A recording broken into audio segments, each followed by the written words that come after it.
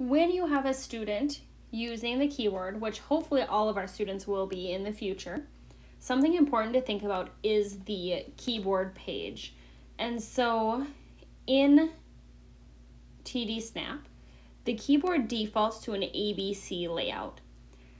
We often feel like this is most useful because our students do know their ABCs, or we focus on learning their ABCs.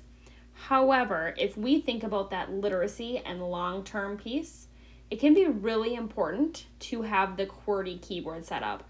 If you think about as they're using an iPad for academic work or a Chromebook for academic work, their keyboard is going to be set up as a QWERTY keyboard on those devices. So I want to show you how to change the TD Snap keyboard. So you're again going to click the edit button, the pencil with the gear, and this time you are going to click page set. This is where you make all of the changes around what pages are on the device, what the default is, what the grid size is, all of those things. So you can see just on this first page, there is the keyboard page button.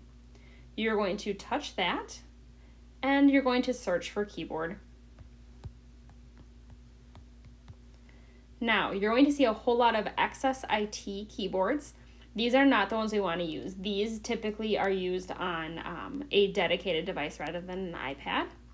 We are going to scroll down and we are going to find keyboard main QWERTY. And that is the keyboard that we want. I'm going to click done.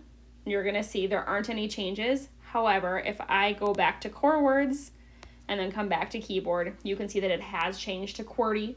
So it's going to match what is on the keyboard for all of the academic work, going to allow your student to learn through some of that motor planning of where letters are on the keyboard.